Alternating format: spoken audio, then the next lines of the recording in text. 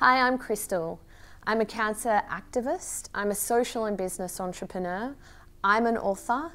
But what I am, truly, and at the heart of everything I do, it's a patient. See, my family has navigated cancer each and every generation at increasingly younger ages. My mum was only 36 when she was diagnosed with breast cancer and a tumour in her ovaries in her 40s.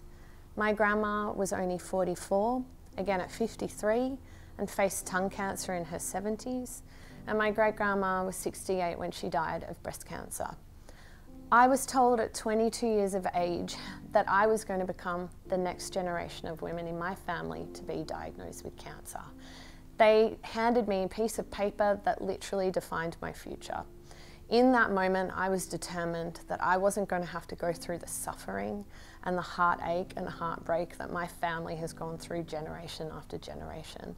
So at 25 years of age, with my two beautiful boys by my side and my husband, I surgically removed my breasts rather than became the next generation of cancer in my family. And by the age of 31, I had removed every piece of my body that put me at risk of cancer. You might think that I have everything together, but I'm telling you that was one of the hardest decisions of my life. But what really drove me forward was I needed to be a beacon of hope for my family.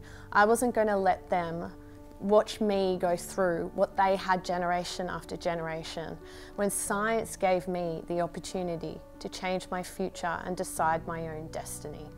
When I laid in my hospital bed at only 25 years of age and after I'd had my breast removed, I decided that I never wanted anyone else to go through what I went through. I can truly show you, and I have shown you, the power of advocacy. It is at the heart of every major milestone in the world, from policy to shaping social environments. Look at what's happening in the world. All it takes is sometimes one tweet to create a movement. For me, it's about turning advocacy into activism.